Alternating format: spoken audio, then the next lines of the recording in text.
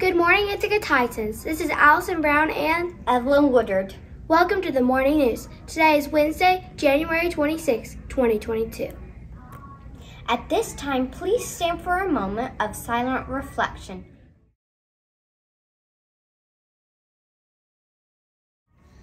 Please remain standing for the pledge. Today we have Miss Crider's class helping us with the pledge. Attention, salute, pledge. I pledge allegiance to the flag of the United States of America and to the republic for which it stands, one nation, under God, indivisible, with liberty and justice for all. Thank you. You may now be seated. The mission of Ithaca Elementary School is to inspire each student by providing a foundation for continual success. Our vision at IES, students are passionate about learning, which inspires their success. Today, the weather is sunny with a high of 48 and a low of 29. Happy birthday to the following Titans: Memphis Boyette and Kavion Gamble. Happy birthday, Titans!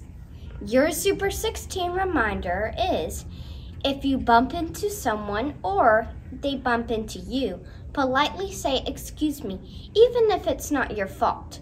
These two words are so simple, yet have a big meaning.